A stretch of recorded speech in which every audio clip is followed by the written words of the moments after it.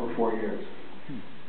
And it is shot actually in 70mm, which is quite a rarity. I mean, this might be it. And what we're going to see after we finish the Q&A is Toward the Within. And I was told actually by one of our projectionists, that was the last film that was shot in that particular kind of film, is that right? Well, because then they stopped making it? No. Well, I'm not sure about that. No, Toward the Within was not shot that way.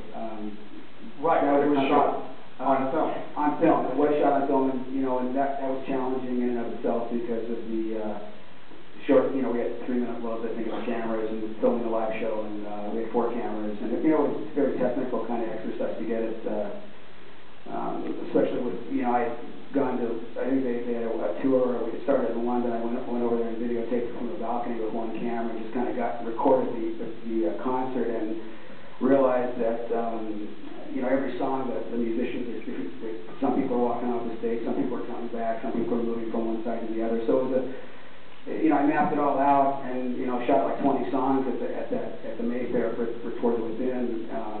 But, it was pretty technical to just kind of do all that and keep up with the band and the songs. But it was a lot of fun. It was a great experience. I enjoyed it.